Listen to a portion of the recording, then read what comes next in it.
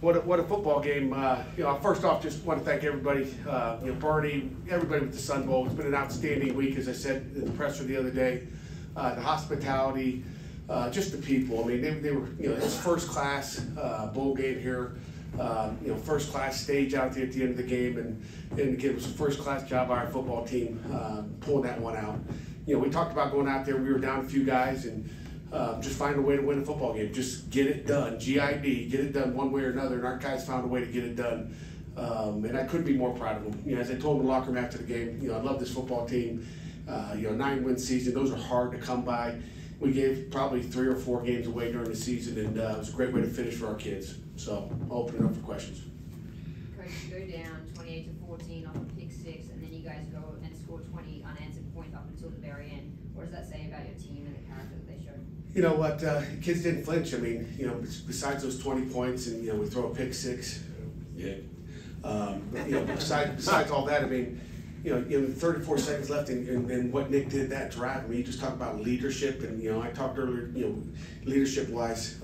Nick took it, and we went down the field, and that'll go down as one of the best 2-minute drives. 34 seconds, no timeouts, and you go down and kick a field goal. Outstanding job. Coach, you're up by 3. You're up by 3, and you're going for it on 4th and down inside the 5-yard line, and then all of a sudden it's a false start. You settle for the field goal, you go up by 6. Perhaps was that false start a blessing in disguise the way? I don't know. It felt like either way, whether we the field goal, I guess maybe in the end you'd say it's a good idea. Maybe it was good that we false started, but we were hoping to score a touchdown there, so maybe it wouldn't matter at the end.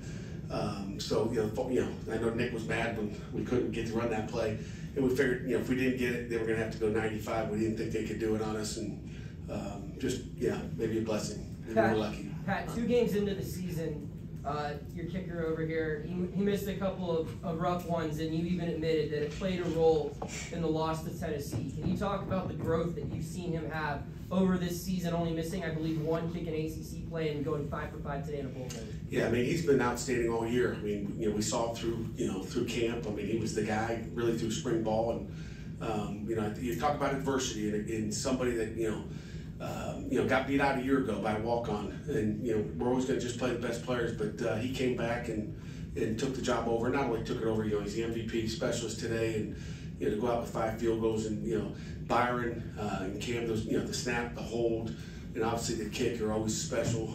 But outstanding job by him, just sticking with it, and couldn't be more proud of him. Just talk about how your team overcame adversity, not just in this game, but all year. I mean, especially this game.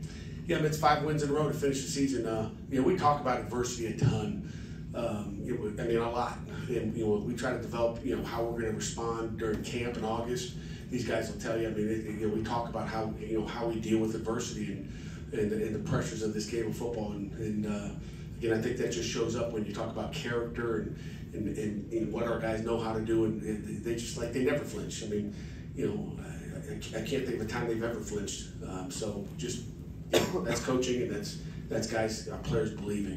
Pat, did you maybe second-guess yourself using those back-to-back timeouts, given Nick? I didn't second-guess myself. I didn't want to use that, but we had, I'd rather call another timeout than play with 10 guys on defense. That's what we had 10 guys. We communicate the personnel out of the field, and somebody didn't hear it. So the timeout was a little bit more valuable.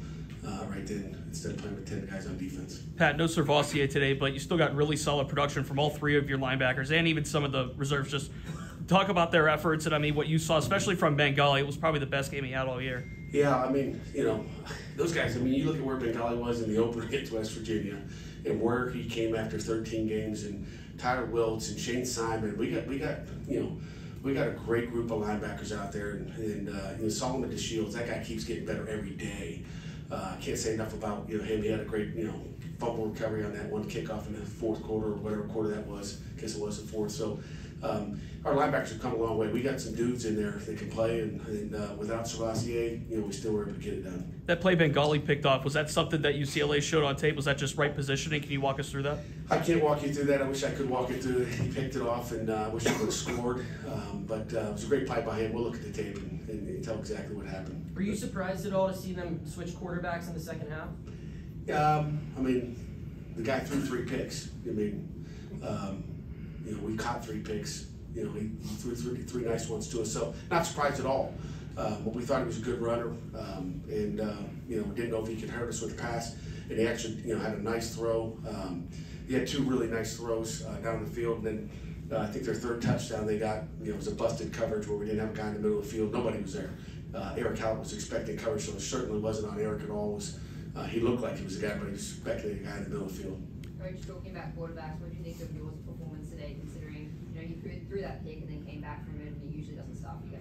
He's a tough dude, and our football team believes in him. You know, we said that back in the summer, spring ball. You know, he's a great competitor. He's a leader. He can, you know, he can beat you with his feet, which we hadn't had all year. I mean, he made some great plays. That one quarterback draw was a gigantic play that he had. You know, on top of all the rest of the times he scrambled, stepped up in the pocket, and threw the football. He got cheap shot at one time, Nick, after a touchdown pass to Bub Means.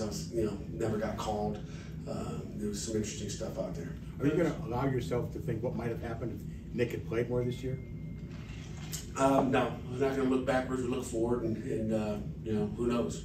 Coach, you see a lot of next man up in this game. Obviously, a lot of players getting an opportunity to play and really show their talents here in this game. What can you say about those players that stepped up in those roles today? Yeah, you know, we talked about, you know, just, you know, our youth playing with confidence and going out and getting it done, and you know, we'll look at the tape and see. I mean, you know, I think Dejan Kovacevic played like he is, and he's still a baby, and you know, we'll see. I mean, you know, one of those young guys wasn't in the middle of the field on one of those touchdowns, so he'll live and learn by that. And but you know, we'll look at the videotape and see exactly. But you know, you go out there with, you know, a bunch of new guys playing on defense, especially, and come out and beat the number 18 team in the country. And you know, we better finish in the top 25. EJ, where's EJ at? Right here. Okay, get it done. But Jerry, I think you got to vote, don't you? No, your friend Johnny does. Okay, Johnny. Okay. I'll let you get on in there. I will. But you know, you knock out the number 18 team in the country with a lot of guys down.